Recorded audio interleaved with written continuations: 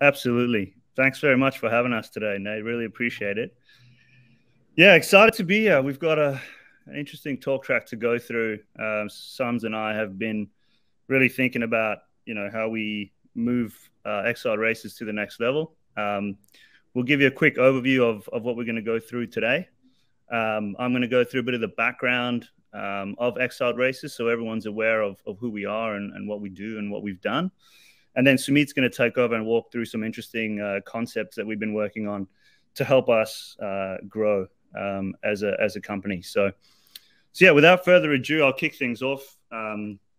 Basically, Exiled Racers is a team. We're one of the first blue chip NFT projects, art projects built on Moonbeam. We were very early on with the Moonbeam team, working on some interesting stuff together to bring it to life.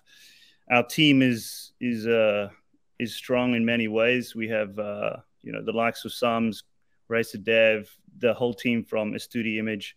We include Niels, Luke, Sanju, who've done some incredible work from a creative side.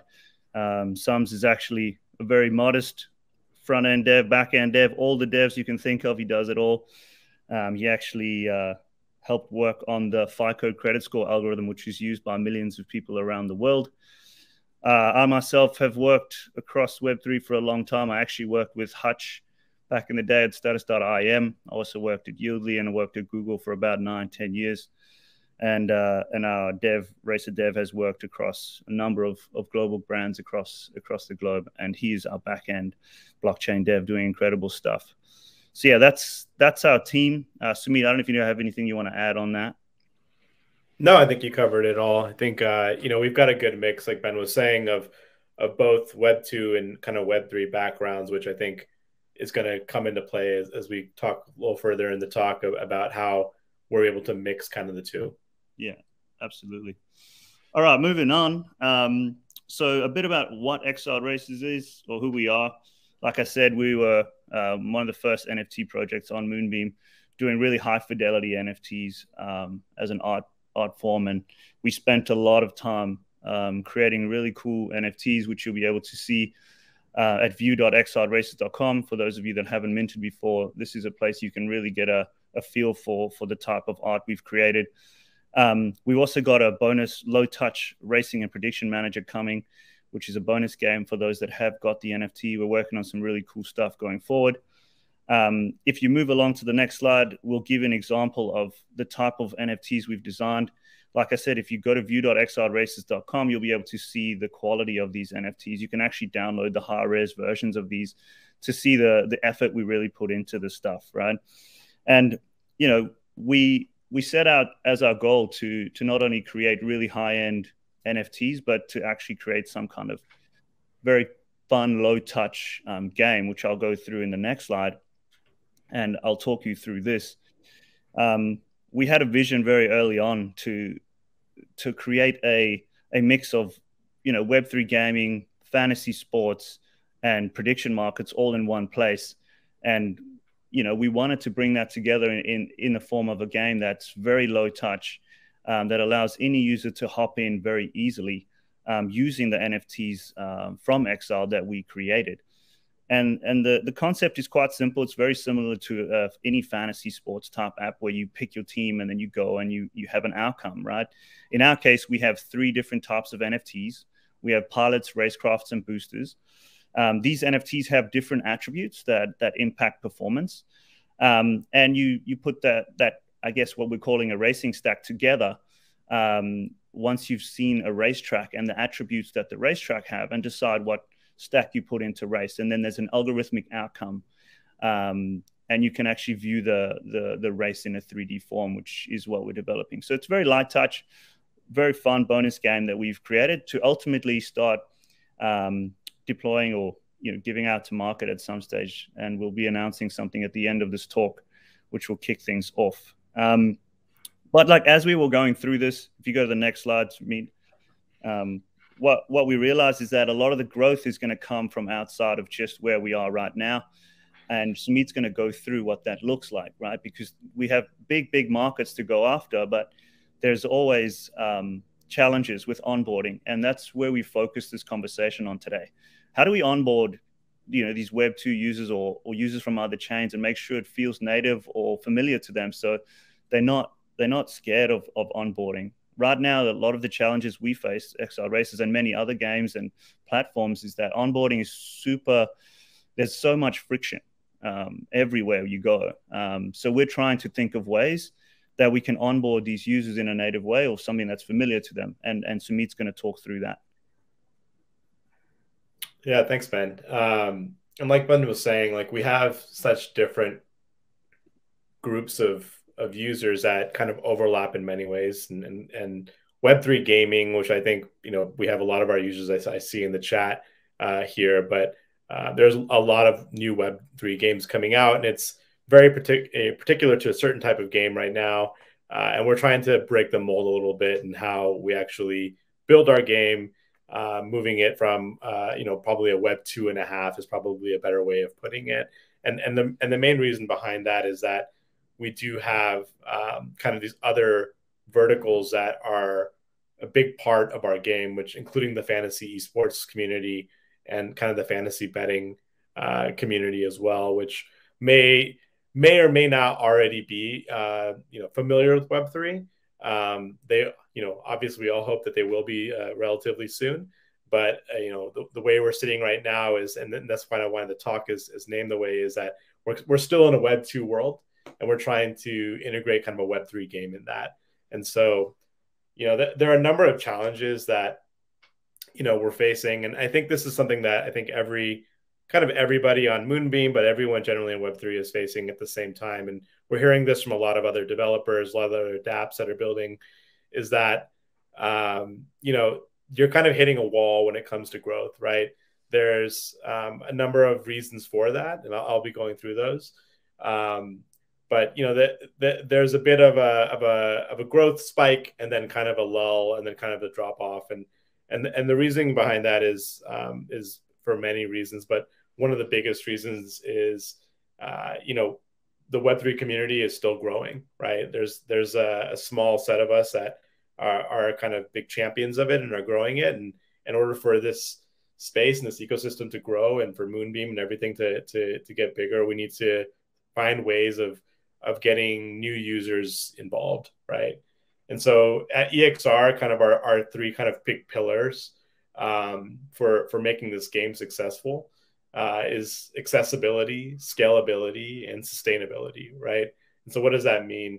Right, accessibility, like one of the biggest problems we see right now, and I think anybody who's used kind of a new chain can attest to this, is that there's a lot of barriers of entry, right? And so we noticed this also when we were minting on Moonbeam as well, is that when we have our friends who maybe are not as Web3 savvy as us, they need to install a wallet. Most people don't know what that means. I've had the process of, it took almost 40 minutes for me to help somebody install a wallet at one point, which is absolutely insane. And then once you have that wallet, you need to then install the correct chain. You need actual currency in that chain. So to get that currency can be difficult, right? You may have to buy assets in the exchange, bridge them across, into wrapped chain, wrapped materials, and then changing that and whatever it is. And so there's a lot of, friction involved into onboarding anybody into Web3 in general, but also into, a dApp itself, right? And then the final thing, especially with gaming, is that in order to actually play the game in most Web3 games, you need to own the NFT. So that means that you need to actually go in, acquire it, whether that's buying it or whether that's, if it's a free or a paid NFT, you have to actually then buy it. And so there's a lot of barriers of entry to get people in. And so, a lot of what we're doing behind the scenes is trying to figure out how to reduce these barriers of entry, right? When it comes to scalability, scalability is all about how many users you can get, right? And so how big can you make the funnel to get more and more people into your game or into your dApp to help it grow at the bottom of the funnel, where people actually come out and do things that you actually want them to do, right? And so if you're on a single chain, which most games are on, whether that's Moonbeam or there's a lot of games on other platforms like Polygon or Solana or whatever it is, your growth is kind of limited to the users that are in that single chain, right? People who are familiar with that chain, who are champions of that chain, who are going to use the chain. And secondly, the NFTs themselves reduce your potential of users, right? So with NFTs, you don't want to just send out thousands and thousands of NFTs, hundreds of thousands of NFTs to grow a game, because that devalues what people are buying, right? And so you want to make sure that the NFT quantity is small enough so that holders and owners of the NFT are still retaining value, but then big enough for there needs to be mechanisms in place for new users to join without actually owning, whether that's renting, whether it's trialing, and we'll show you some of that in the next couple slides. And so that scalability factor is severely limited there, right? And then the third kind of sustainability is kind of in the long term, right? And so you're seeing this a lot where you'll see a game pop for a couple of weeks or for a couple of months, and then it kind of over time kind of slowly dies, and people who are using it or own the tokens like are kind of held with the bag, right? And so like how do you then keep this game sustainable over the long period of time?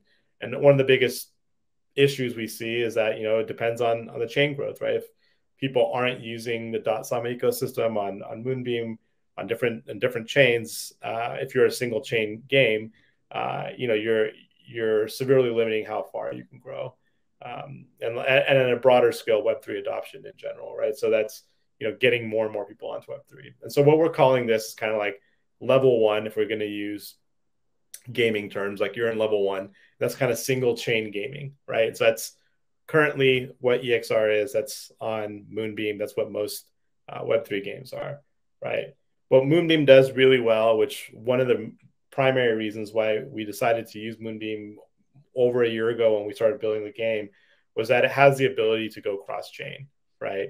And so that has the ability to talk to different chains, whether that's Polkadot or Binance, Polygon, whatever it is, anything that's obviously Polkadot's not EVM compatible, but, you know, whatever the EVM compatible chains are, Moonbeam's able to talk to them. And there are a number of different technologies that help us do that. But what this does is allows you down to scale, right? So accessibility becomes a lot better, right? The first tenet, right? That means that people on any of these chains are going to be able to play the EXR game, right? The scalability goes up, right? Because that means there's more users across all these chains who are able to enter into the EXR ecosystem to actually play.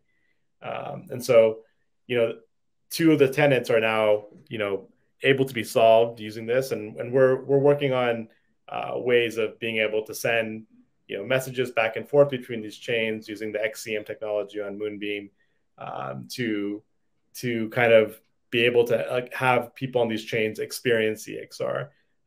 For anybody who's watching or who's an EXR NFT owner, you know, the NFTs are still living on Moonbeam. So Moonbeam becomes the central hub for all the racing, for the NFTs, for the data, where these other chains are satellites, where users can log into the game using their chain. They can use those chains' currencies to bet or whatever they need to do. But then everything still lives on Moonbeam with its, you know, speed and transaction costs and things like that that are super scalable for us. And kind of level three, going from there, which is kind of sustainability part. And this really ties into a lot of what EXR is because of our user base, right? So that's level three, which is off-chain gaming, right? What does that mean? That means we're going to be allowing any user, regardless if they own a wallet or not, to be able to play, right? And so that means being able to use an email address to get into the game. That means being able to rent or buy with credit cards. You know, we don't think we need to limit who's able to play the game depending on if they have a wallet or not, right? The game data, the game assets, everything to do with the game can still live on chain, but the front end user experience is going to be able to be accessed by any of these types of users, whether that's off-chain, multi-chain, or within your single chain, which is Moonbeam. Yeah, and just adding on to this, guys, like as you go up these levels, the size of your audience grows significantly, right? But it also the challenges of onboarding increase as well, right? So you've got to create these onboarding experiences that make it possible to get the growth that you need in this. And then Sumeet's going to go through that now. Yeah, so I'll show you a concept. This is obviously just a demo. It's not live site. I don't think you're going to be experiencing this in the next, you know, couple days or something like that. But this is the way we like to think about these kind of levels with it when it comes to onboarding users, right? And so if you're building an app, most apps right now have you just connect to a wallet and you need to be on the current chain that they're currently on. We're taking that and flipping it a little bit, right? And so we're saying when you log into EXR, you'll have an option where you can either log in using your email address. You can log in using the current chain that you're on. So that in this example, that would be Binance. Or you can switch over into Moonbeam and get a more immersive experience. So for the email and the Binance users, you're going to be able to play the game. For the Moonbeam user, you'd be able to interact with your NFTs in a different way, right? And so what this does is it allows us to treat every user on their own. And so each user, while they're, coming in from a different mechanism, is still able to experience the game the exact same way. And so once they now log in using whatever mechanism that is, and by the way, like that might mean that like you use your email to log in to set your lineup, even though you have a wallet, right? So maybe you're on your phone, maybe you're on your friend's computer or whatever it is. You can quickly log into the game using your email and make your adjustments without needing to import your MetaMask, do all those types of things, right? And so that makes the user experience significantly better, right? And so once you've done this, we immerse you directly into the lore of the game, right? And why do we do that? Is that, the technology is just one piece of the game, right? Like we see a lot of other apps continue, and the next step is even more complicated. Like now that you've logged in, you've got to do this other complicated thing, and then something that's even more complicated. And for us, we want you to quickly immerse yourself into the game, get used to what you're going to be doing. And that flow is exactly the same for every single person, whether you're off chain or you're on chain. Another quick thing that, that we think is interesting, and this is coming from a lot of our Web2 backgrounds for Ben and I, is that, you have these users who right now in Web3 gaming, you have to actually buy an asset to use it, right? So it's a pretty heavy upfront commitment to get a user, right? To tell them, hey, you need to buy or purchase this before you can actually use it, right? And it works in AAA games. But, what works even better, and you see this in e-commerce and different places, is that having some kind of a trial or a freemium type of product allows people to actually use the game. And then if they actually then like it, then they can upgrade and buy things as they move on and move forward. And what that allows us to do is to bring a lot of non-Web3 types of people in for free. They just need an email address to log in. They can trial the game without paying, right? They can go in and they can get some very simple assets that allow them to play the game, not with everybody else, not with all the bells and whistles that you're going to get if you're an owner, but the ability to actually get your feet wet and actually get moving, which allows us to expand the top of that funnel that we're talking about, right?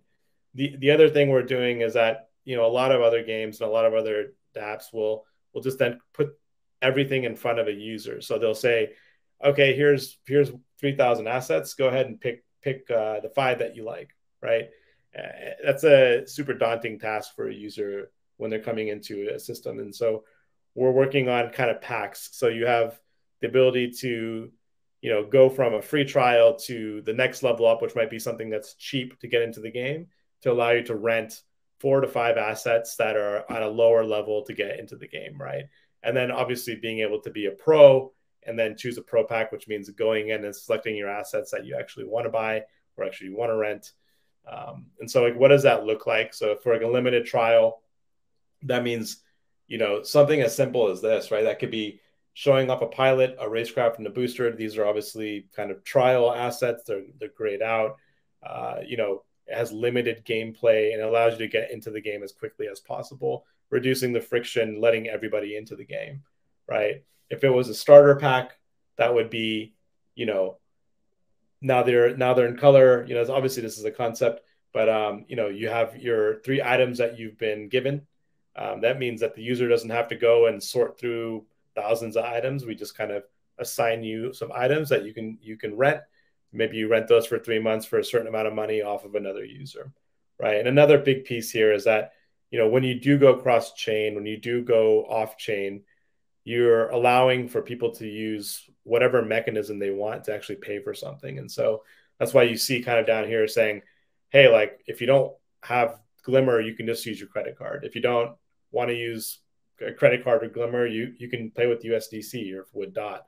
And so that allows you to have a more immersive experience with whatever chain you're coming in on. And if you prefer to pay with, BNB coin, go for it, right?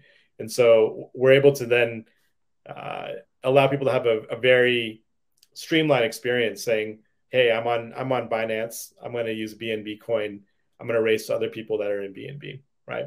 So yeah, I mean, that's kind of the end of the talk. I mean, I don't think a lot more to cover, but overall, go ahead, Ben. Yeah, I'll just add in here, guys. Like, look, growth is super important, and a lot of teams are going to struggle if we don't try and be smarter about how we onboard new users by coming up with new novel ways to onboard users. Like, this type of concept is novel, but we have to try these things. I'm not saying it's going to be perfect from day one, but we have to try these things to grow. I can't imagine how hard it's going to be to take and onboard users that are used to such seamless onboarding, free-to-play experiences from Web2. We've got a big uphill battle to do, but we're going to try it. And that's what Exiled Racers is about, right? New ideas, conceptualizing onboarding. And I'm excited to see what we can do here. Like Sumeet says, this is a concept. At the same time, there is a bit of a reveal here, guys. That's what you're waiting for. I know you. I don't know how much time we have here, Nate, but I am going to have, while we're live, I'm going to post something. Sumeet, if you want to just close up while I do this, I'm going to publish something because we are doing some new onboarding stuff very early, and we'll be able to show you right now. I'm going to be publishing on our Twitter right now.